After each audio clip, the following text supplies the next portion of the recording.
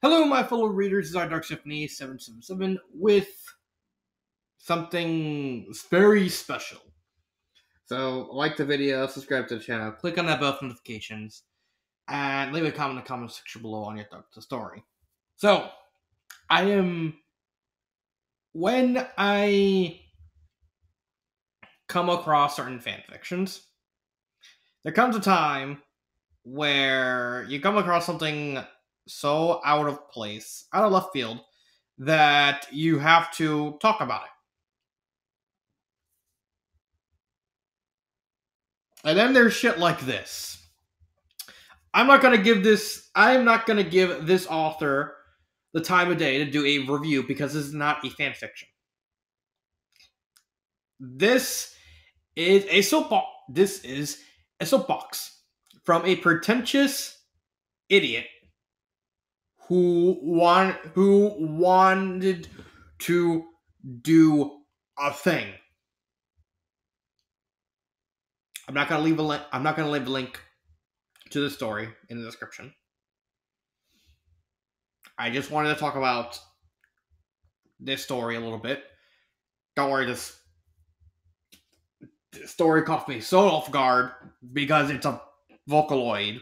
It's in the Vocaloid section, but it's not a Vocaloid story.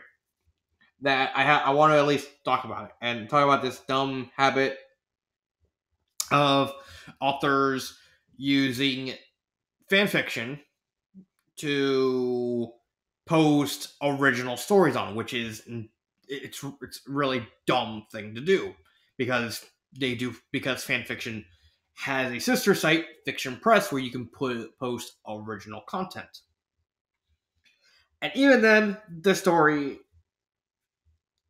I don't even know what to say about the story. Like, you could literally just read these two paragraphs and you kind of get you literally just get the gist of the entire story. Like, this is just insulting. It's not a fan fiction. It's not even a regular story. It's a soapbox. So the author can espouse his beliefs and basically insult anyone. Why? Why do people have the need to do this? I don't know. Maybe they feel inadequate. Like, if you go to this person's profile, deletes any negative comments, so probably this person really doesn't like to take criticism.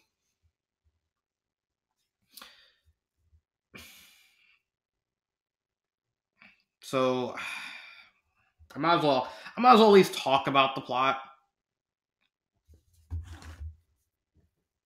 The plot is just nonsense. A Gary Stu, decides to randomly kill a bunch of people because they're killing animals. Fine, you want to do something like that?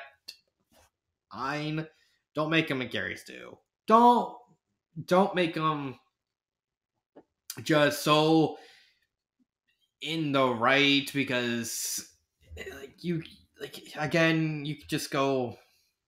just read these two and it's just so bad. I don't want to talk about this, but like I said, this story caught me so off guard that I at least wanted to talk about it.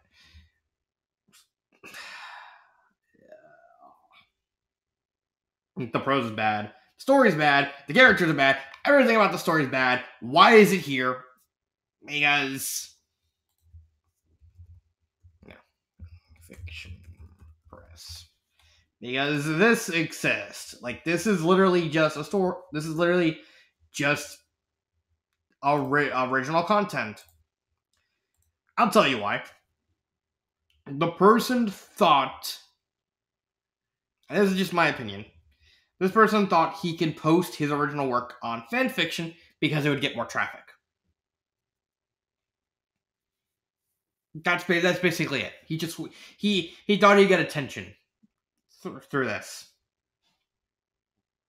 And this person is a very sad, strange little man who seems to be obsessed with animals. Wouldn't be surprised if he's working for PETA, because this reads like a big propagandic PETA message. And I just want to. I'm just done with this story. I wasted a day and a half reading this, so I can at least know what I'm talking about. I'm like, no. But when I started recording, it's like, no, I'm not even gonna give the author the time of day to talk about this in any significant form.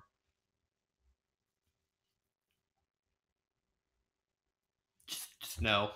Just no. No.